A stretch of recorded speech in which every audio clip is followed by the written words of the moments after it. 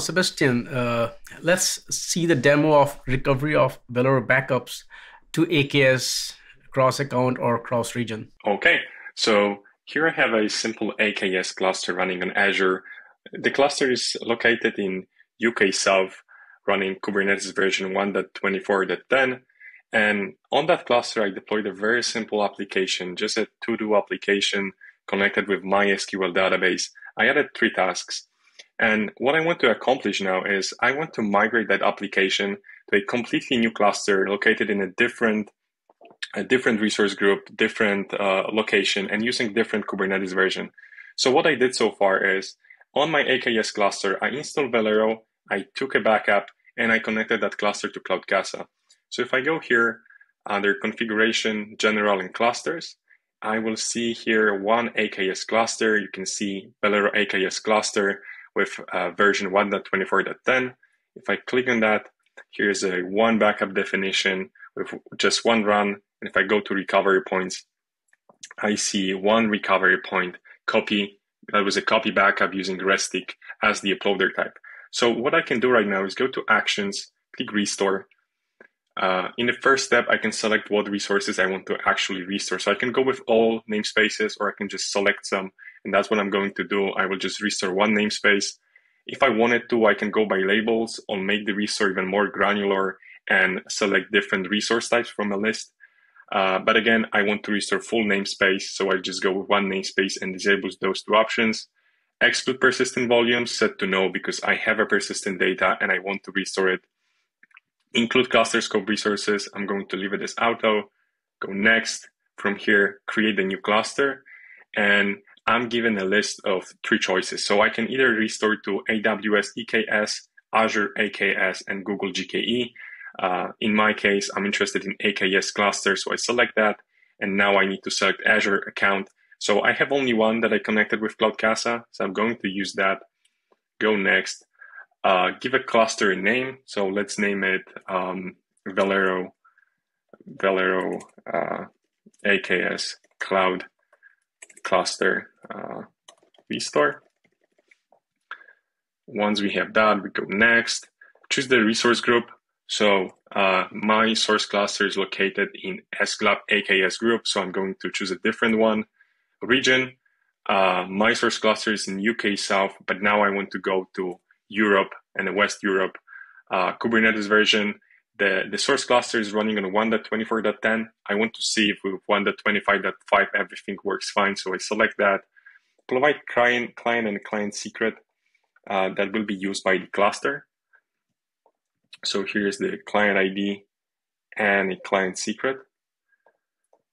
Now I can go next, select networking type. So I can go with KubeNet, where Azure sets up every networking aspect for you, or you can go with Azure CNI and customize the setting a little bit.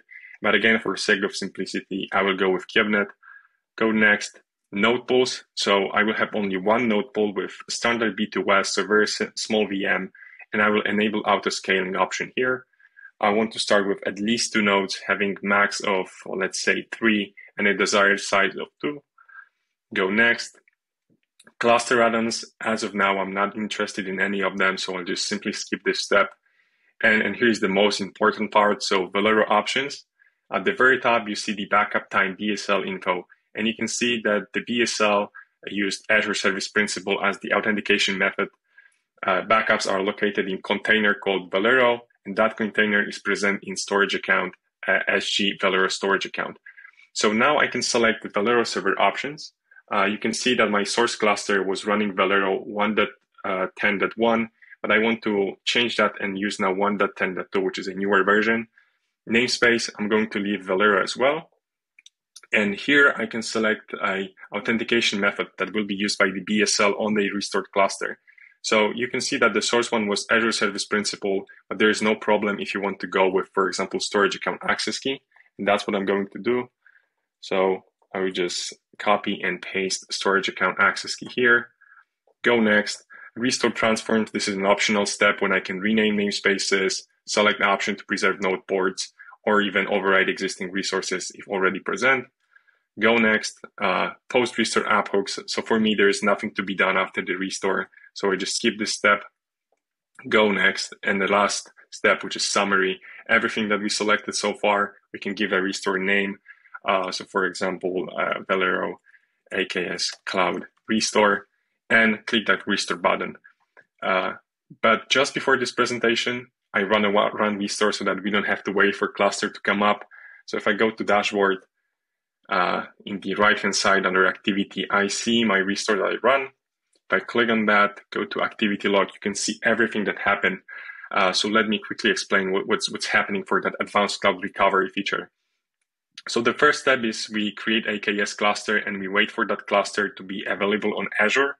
Once that is done, we install our CloudCasa agent on it and wait for the agent to connect to CloudCasa service. Once that happens, we download Velero. You can see the version that we selected, 1.10.2. We install the Velero on the restored cluster. Once the Velero is there, we create the BSL. We wait for the BSL to be available. Once that is done, we just wait for all the backups to sync. And once all the backups are on the restored cluster, we let Velero know that the restore can happen. And that's what actually you can see here, that we restored 17 out of 17 resources. That was a very small namespace, and the restore was successful. So if I go to Azure portal, I can see my new cluster over here. Resource group is the one that we selected, Kubernetes version 1.25.5, the one that we selected, and also location West Europe as we wanted. So if I go now to cluster, service and ingress, and here's my to-do app, and if I click on that, I can see my to-do application with the exact same task as we had on the source cluster, with the only difference being the IP address. So that's how easy it is to perform a cloud migration from a Velero backups for AKS. Excellent, thank you. Now let's see recovery of Velero backups to EKS. Okay, so here's a part where I demonstrate EKS Velero backup recovery to EKS cluster.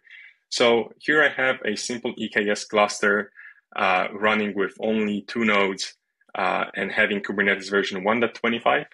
And that cluster is running a very simple to-do application with just 2 tasks. That to-do app is connected with a MySQL database.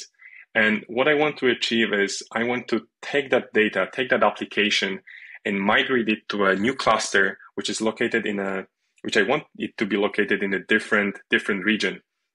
So my source cluster is located in EU Central 1, which is Frankfurt, and I want to take that application and go to a different region. So what I did so far is I installed Velero, I did a full cluster backup, and now what I also did was I connected that cluster to CloudCasa. So if I go to configuration, clusters, I can see my EKS cluster over here. I can click on that. I see my to-do app backup over here. And if I go to recovery points, there's a 1 recovery point for my backup. So I can go to actions, click restore. In the first step, I can decide what I want to restore. So go all namespaces and exclude some, or I can just select a few, and that's what I'm going to do. I'm going to just restore 1 namespace. If I want to, I can select labels, I can select different resource type. But again, I want to just fully restore 1 namespace, so I am going to disable those options. Exclude persistent volumes, set to no, because I have a persistent volume. I want it to be restored, so that option is set to no. And include cluster scope resources, I'm going to leave it as auto. Going next, select destination, create a new cluster, and from here we can select EKS cluster, and we'll be asked to provide a cloud account. So I have one AWS cloud account QBR team that is connected to my CloudCasa. So I'm going to use that. Click next. Now I'm in the EKS options step. So provide a cluster name. You can make it Velero EKS Cloud Cluster Restore. Go next. From here, select AWS user. So I created one for purpose. That's the user I want to use. Region, as you remember, my source cluster is located in EU Central 1, which is Frankfurt. And now I want to migrate to a different location. So I will go with EU West 2, which is London. From here, I can select EKS cluster role. So I have one over here. Kubernetes version, I'm going to go with 1.25 as well.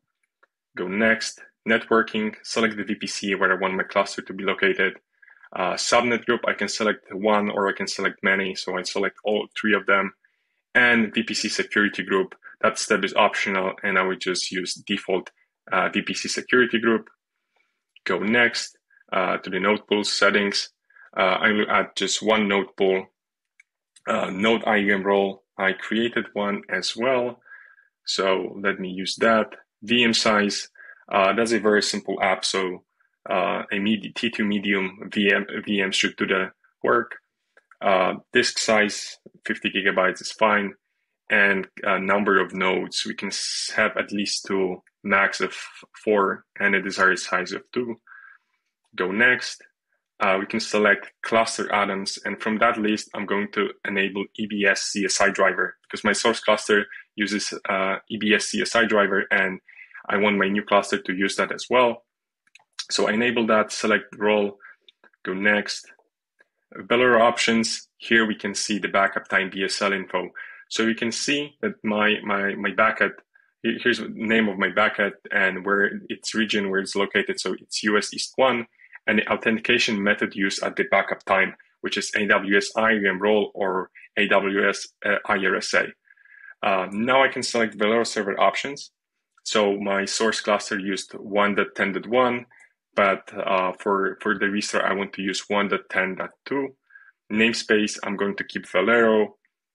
And as an authentication method, I don't want to use IRSA now. I want to use AWS credentials. So I need to provide access key and a secret key. So let me quickly copy and paste those values. Go next. Restore transforms, where I can rename the namespaces if I want. I can give a brand new name, or I can make it more general and add prefix or postfix. I can preserve node ports, or even if I want to, I can override existing resources. But from that list, I'm not interested in any of that transformation. Going next, post-restore app hooks. For me, there's nothing to do after the restore, so I can skip this step. Go next, and just quickly name the, you can see here a summary, and we can give the restore a name.